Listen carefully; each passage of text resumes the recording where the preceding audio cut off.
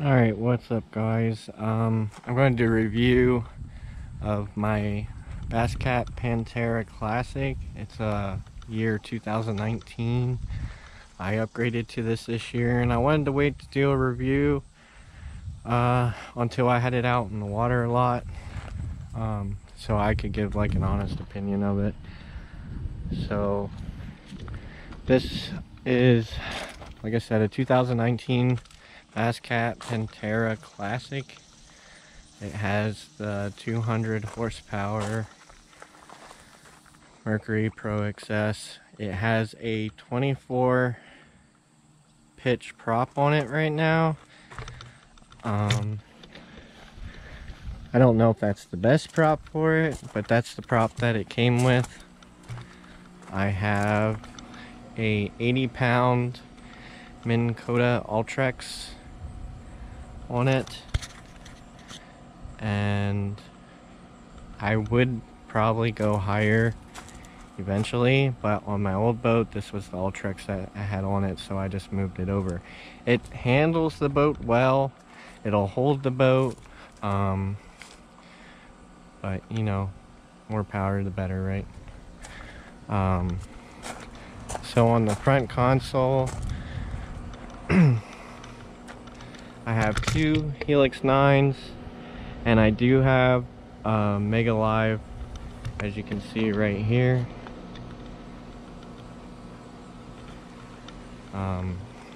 I mean, I would love bigger, everybody loves bigger, but the Helix 9 does the job, does everything that a bigger screen would do, so that's what I went with, the Helix 9s. You got your pedestal seat, and then for my center console I have a Helix 12, works great, and I have the Helix 12 networked with the one Helix 9 in the front for mapping waypoints, etc. And I have another pedestal seat in the back. I love this boat. I went from a Crestliner XF 189 to this boat. Going from aluminum to fiberglass. I would say this thing rides better than an aluminum boat, which everybody will say that. Could I do everything I needed to with the aluminum boat? For the most part, until I got up on the Lake Ontario.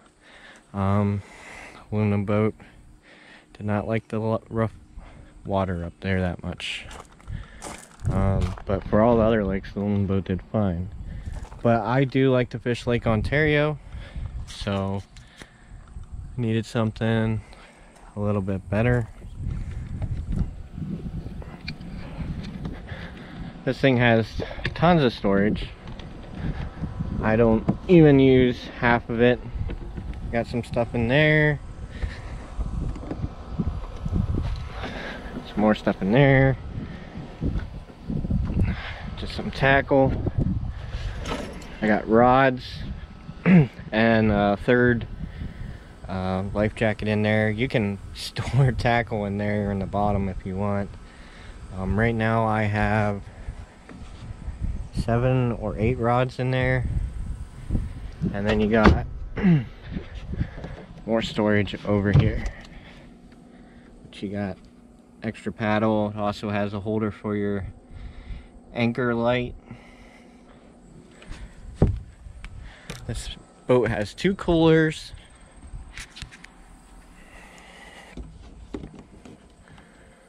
Has a cooler right here.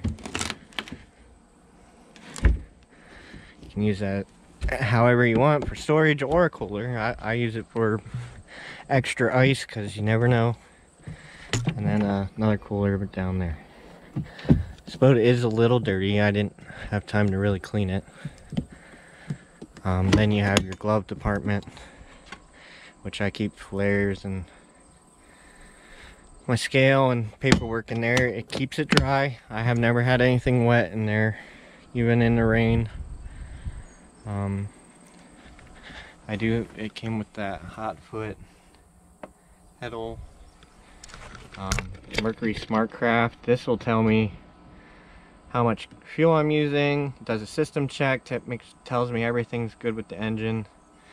Water pressure gauge is up here. Fuel gauge over here, and then a trim gauge.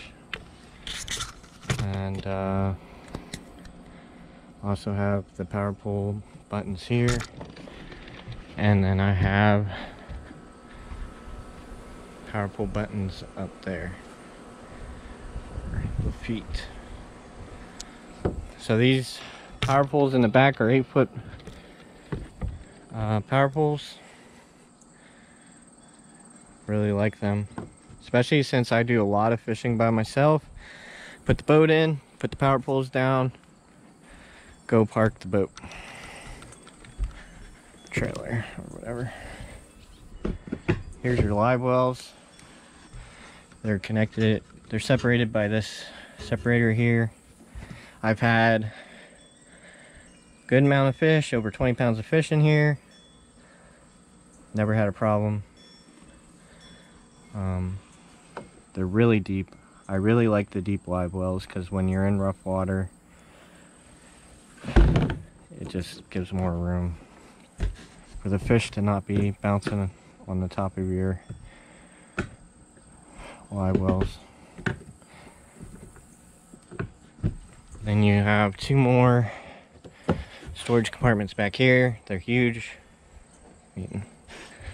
The one thing I will say about this boat is you have tons of storage. Tons of storage. So, back here is the engine compartment.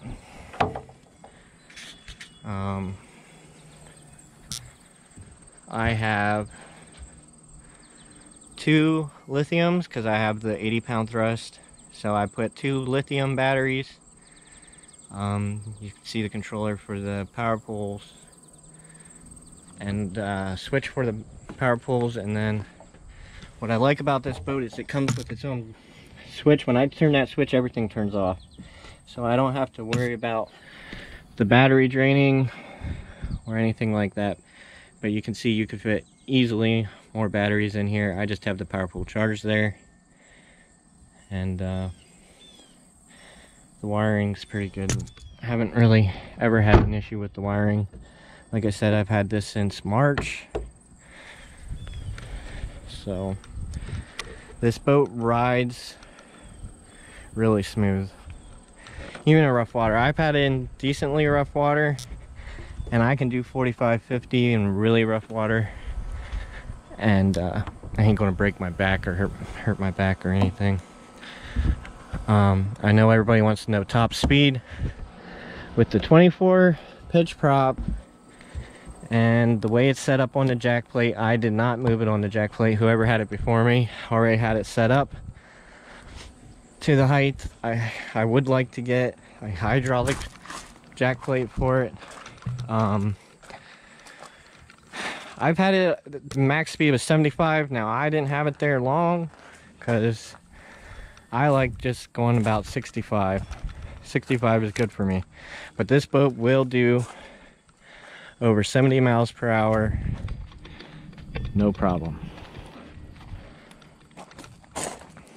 Like I said, the fastest I've had it was 75. So I just don't really need to go that fast unless I really have to. But if you're worried about pulling this boat, I pull this boat with my Ford Ranger. It's got the EcoBoost. It pulls this boat no problem. Like, I can't complain. It stops great. It there's no problem with the power. So if you have a smaller truck, you should be fine. Like I said, I absolutely have had no problem with this boat. I really enjoy it.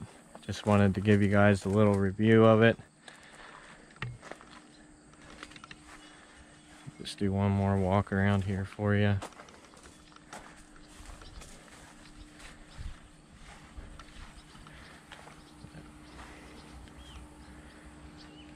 I guess if you're wondering how much I paid for it, like granted it was used, so it was just around 60,000 with tax, title, tags, all that. So I guess that'll be it then. I'll talk to you guys later. Thank you.